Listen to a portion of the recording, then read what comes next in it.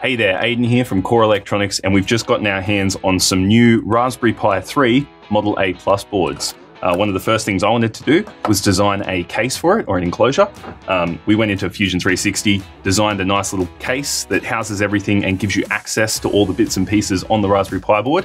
So we're going to show you how we designed it, run through the top level stuff, and then we'll have a look at printing it and the finished product here on the bench. Let's get into it. Alright, so we have a tutorial that actually outlines everything I'm about to talk about, which you can access via the link which will be below us or above us. We're going to jump on the computer now and I'll show you the tutorial really quickly, and we'll have a look at all the bits and pieces that went together to bring you this case. So here we are on our tutorial page for how to 3D print your own Raspberry Pi 3 Model A Plus case. So here we are up the top. Now, like we say up the top here, we're going to 3D print our own because we have 3D printers here. But if you don't, we have a 3D printing service which you can jump on and use to be able to get your own bits and pieces printed if you're a maker in Australia. So the first thing that you'll probably be on the hunt for when you're designing any case is mechanical drawings of the board that you're using. So we got the mechanical drawings for the Raspberry Pi 3 Model A Plus. It's just here. You can have a quick look at it. I've also linked this as part of the resources on the tutorial. So if you jump down the bottom, you'll be able to find this attachment here, which has got a bunch of the files that are used for this design.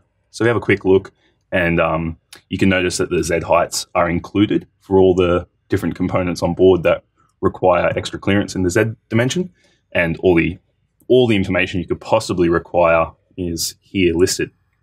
So the next thing we'll do is open Fusion 360 and just have a quick talk about what we did to get our design working. Okay, so here we are in Fusion 360, and you can see I've got my my entire case assembled here, built up from those mechanical drawings. So what I did was I first off opened up those mechanical drawings, opened those up, which you can find here. It's a PDF document there. Using those, I built this really quick model. And as you can see, this is just a placeholder for the USB connector, the power connector, the HDMI. I've got the 3.5mm jack, USB connector on the end, and a few other things, including the GPIO there. And I even threw in the SD card so you could have access to that in the model. So once I built that up, I then went about building the case around it. So you can see that the case slots in all around it, just like you'd expect. Now we've got access to all of those connectors I was just talking about through the side and the front of the case. We've got the top of the case here with the GPIO and a nice chamfer there, so you can actually get access to the pins that would be sitting in there.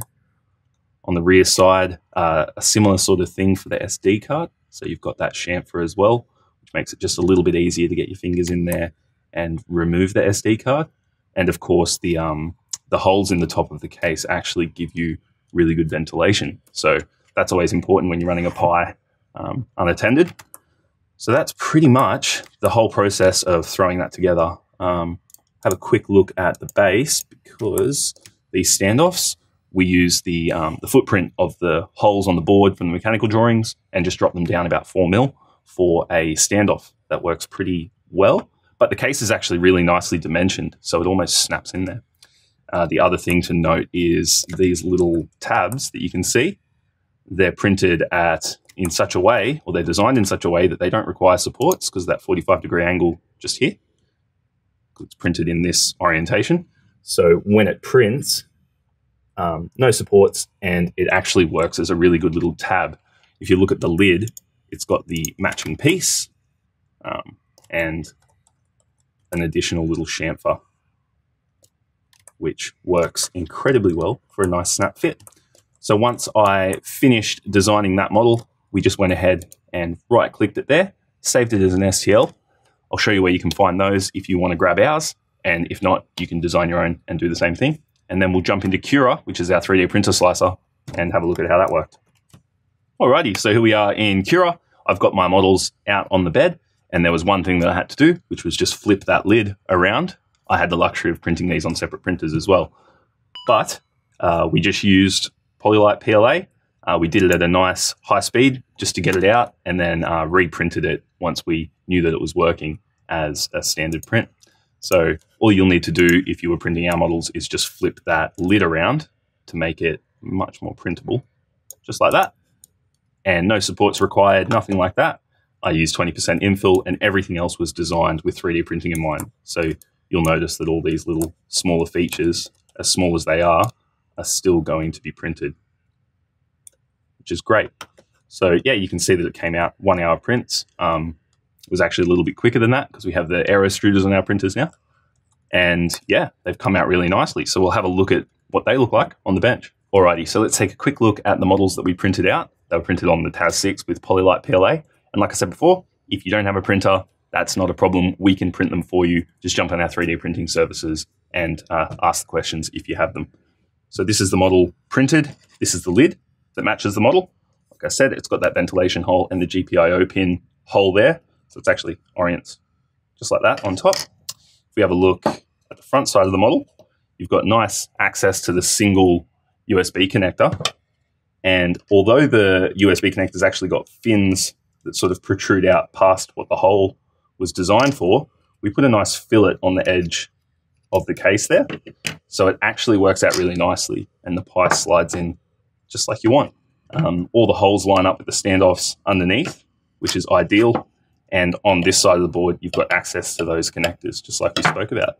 So let's just double check that they all connect in, which they should. So the HDMI goes in nicely, plenty of room to spare. The micro USB for power should slot in nicely as well, which it does.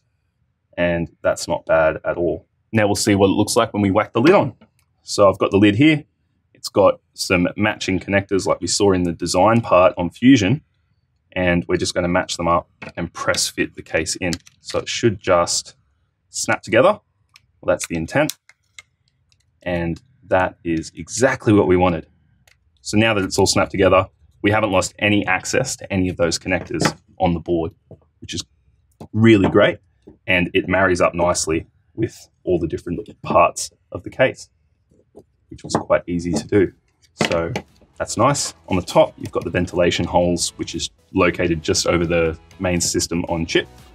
And up the top here, you've got the GPIO pins, which anyone that uses Raspberry Pi knows you always want access to those if possible. So you'll be able to get your female jumper leads in there, or maybe even a female header, and plug it straight in. If not, I've got all the Fusion files and the bodies that we used in this video in the tutorial links. So you'll be able to download the files and have a play and make it work for your project if you needed it. So that's pretty much our case for the Raspberry Pi Model A+. Now we're full-time makers in the heart of Newcastle, Australia. So if you have any questions to do with Raspberry Pi, 3D printing, Arduino, anything maker related, we can help, and we're happy to. So jump on our forum and post a question there, and our tech team will get back to you as soon as they possibly can.